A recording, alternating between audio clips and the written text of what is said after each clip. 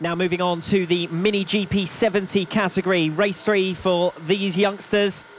Joshua Whatley, Callum Beech and Harvey Claridge have been the fastest three all weekend, but Beech missed out last time around with a fall. The closer races so far have been for 4th to 8th positions, and we'll see if that trend continues in the third race of the afternoon in this category.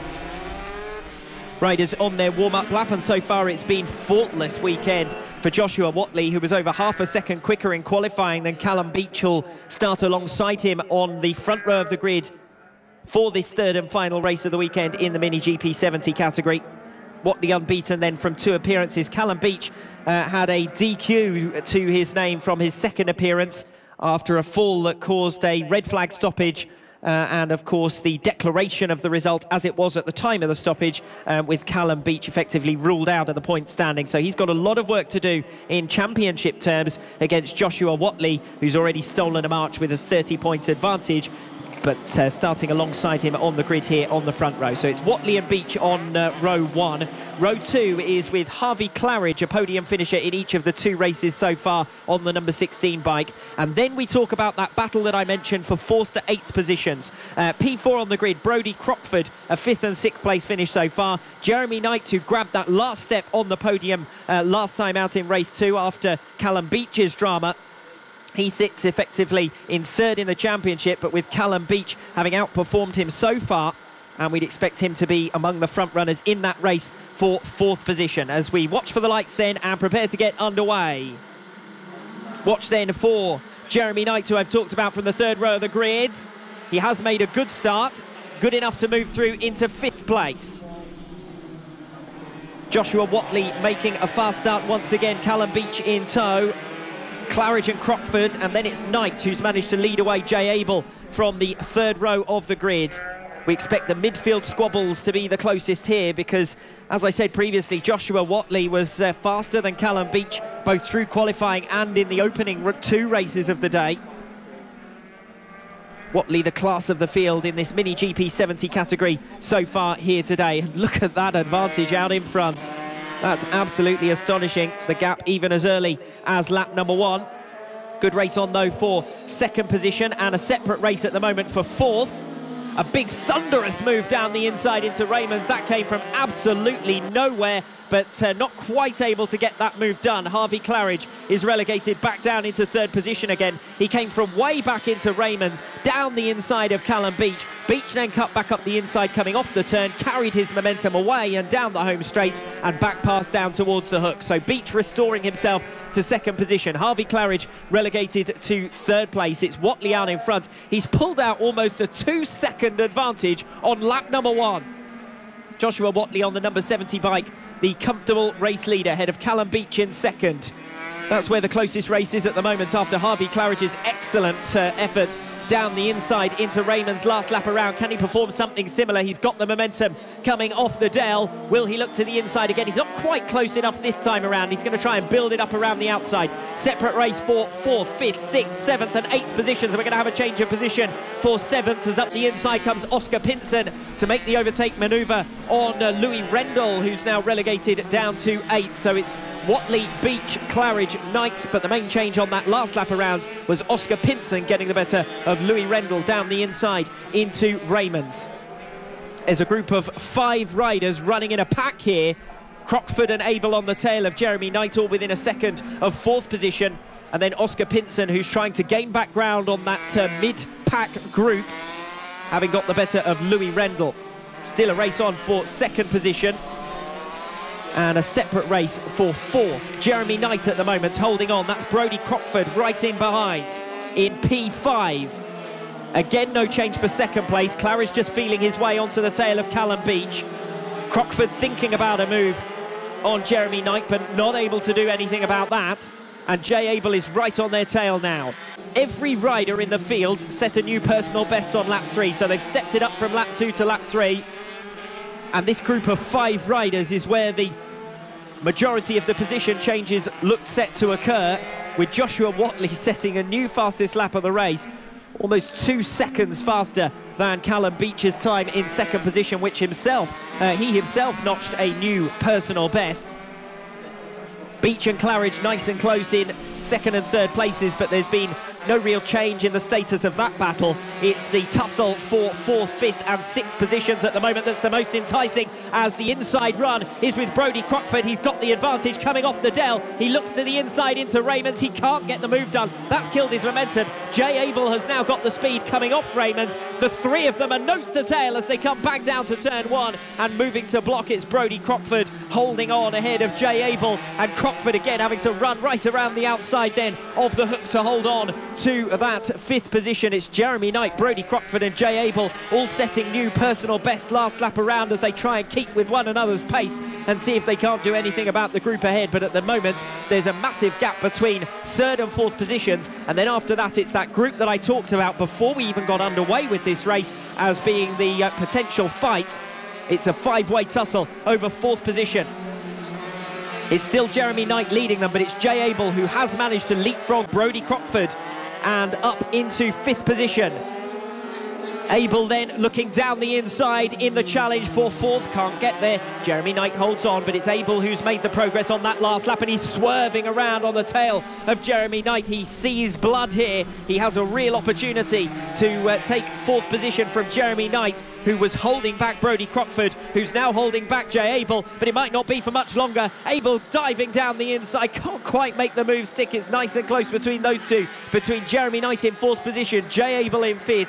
Brodie Crockford was the one to lose out in all of that squabbling further down the order. No change in the race for second position. Still 0.2 of a second between Callum Beach and Harvey Claridge, who are over 8 seconds now behind Joshua Watley up in front. And Jay Abel has made that overtaking manoeuvre. So dropping back is Jeremy Knight, and Brodie Crockford has also managed to find a way through by the looks of it. So Crockford's up ahead of Abel, or ahead of Knight rather, who's dropped 2 positions and may even drop another here as through, well, the riders are all firing their way through now. It's Abel who's come up to fourth, it's Crockford who's come up to fifth, Knight dropping 2 positions in 1 lap. Abel and Crockford have the pace advantage. There isn't even time to take a breath here in race 3 of the Mini GP 70s. Joshua Watley almost 10 seconds clear of Callum Beach and Harvey Claridge. Claridge gaining ground last lap around on lap number 6. He's within 0.2 of a second now of the race for second position. Beach versus Claridge. Fourth and fifth positions have steadied themselves out here. Looking at the race for second place, and Claridge went for a lunge once again down into Raymond's, charged through up the inside. Beach repaid the compliment. So more overtaking in second and third positions. We're with the battle for the middle order places. Abel, Crockford are fighting over fourth position. Knight, Rendell and now Pinson joining the back of the group in 8th place. Really entertaining midfield scrap. There's only 10 riders in this class, but you wouldn't believe it because that's how many of them are fighting over real positions. Watley's well clear, another new fastest lap of the race with a 48.8 last time around. Again, almost 2 seconds faster than Callum Beach. He just passes race control for the race lead. And talking about passing, here we have the battle for second position. Not quite close enough this time around. Harvey Claridge made the inside lunge a lap ago, but wasn't close enough to try it again on Callum Beach on lap number 8. So still around about that 0.2 of a second mark between the two of them. The battle behind, 4th, 5th, 6th and 7th. That's spreading out a little bit, but it's Brodie Crockford who's making the progress on the tail of Jay Abel, waiting for an opportunity to try and make that pass. Those two have been dicing for position right the way through. We've got battles right the way to the back of the field with Felix Hearn and Luke Coggins, who were almost line abreast coming into Raymond's last time around. That's for 9th position and the penultimate spot in the race results. But it's Watley leading the way. Second with Callum Beach. Harvey Claridge is trying to go for the inside here. Coming onto the hanger straight, he's got the better run. Can Claridge make a move stick here on Callum Beach? The race for second, he hasn't got quite enough to get alongside. He's going to go wider into Raymond's, make the turn back up the inside of the hairpin. The two almost run level over the start-finish straight, but it narrows down into the first turn, and that's one of the toughest places to make a pass on the entrance to the hook, and having to back out of it. Harvey Claridge still waiting for an opportunity, but that lap around, he was less than 1/10 of a second behind Callum Beach, who sits in second. Watley, Beach, Claridge. Then 10 seconds further down the road, Jay Abel is only just holding off Brodie Crockford in the battle for 4th position. They're running about a second a lap off the pace of Callum Beech and Harvey Claridge in second and third positions. Beech leading Claridge, who's dropped back on this lap, so there's no opportunity for him to make a pass on this one. Lap number 10, and time is ticking away, and it looks as though actually second position is settled. How about fourth position with Jay Abel? Well, Abel seems to have lost out, actually. Crockford's made his way through. So the number 55 bike has got the better of the 303 Jay Abel down the bottom end of the circuit. Jeremy Knight is now right on the tail of Jay Abel. So it was Abel who was making the progress earlier on, as down the inside comes Louis Rendell to take sixth position away. And now they're side by side all the way through the hook, but reclaiming the position at Jeremy Knight. So by sticking to the outside line into turn one, he then had the inside on the hook. So although Rendell had made the position, he wasn't able to hold on to it. But we've got some frantic struggles right the way through from fourth to seventh positions at the moment. And, well, right the way from second and third as well, who are enjoying their own battle. In fact, Callum Beech and Harvey Claridge closing up again as we're into the final lap. And opportunities are running out for position changes here. Whatley leading the way. Beech and Claridge over the line, with Claridge setting a new personal best and gaining almost, well, 0.8 of a second on Callum Beech, who sits second, and less than 0.2 of a second between them. What a race this is turning out to be for second. As they work their way through the back markers, Callum Beech making his way through. 20 seconds clear. It's been another dominant display. He's going to make it 3 wins out of 3, but in the race for second, it'll be Callum Beech who will take it, surely, ahead of Harvey Claridge.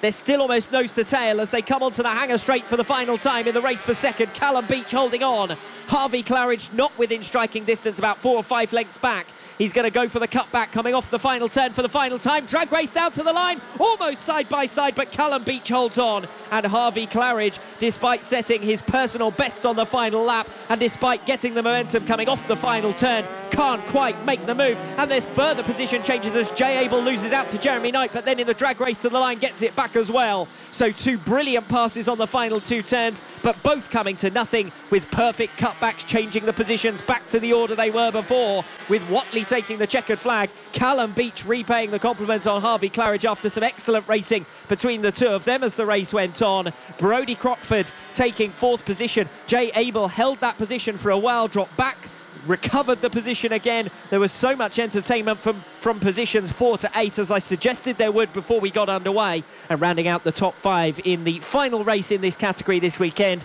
Brodie Crockford and Jay Abel.